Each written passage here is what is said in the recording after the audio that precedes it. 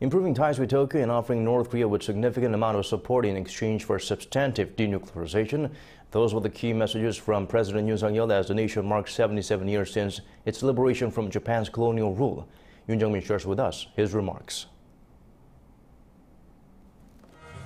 South Korea must improve relations with Japan by overcoming historical disputes and achieve peace with North Korea as key steps towards boosting the stability and security of Northeast Asia and beyond.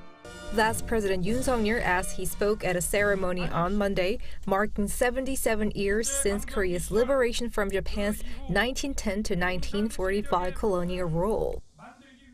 저는 북한이 핵 개발을 중단하고 실질적인 비핵화로 전환한다면 그 단계에 맞춰 북한의 경제와 민생을 획기적으로 개선할 수 있는 담대한 구상을 지금 이 자리에서 제안합니다.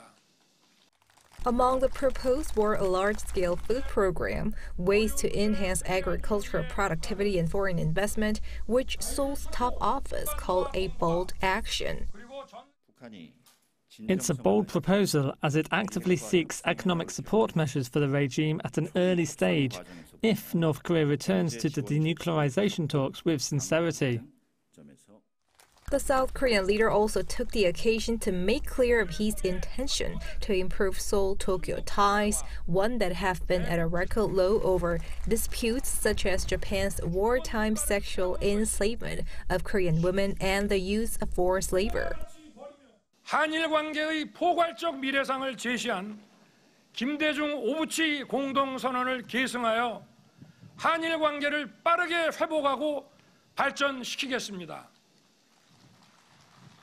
양국 정부와 국민이 서로 존중하면서 경제, 안보, 사회, 문화에 걸친 폭넓은 협력을 통해 국제사회의 평화와 번영에 함께 기여해야 합니다.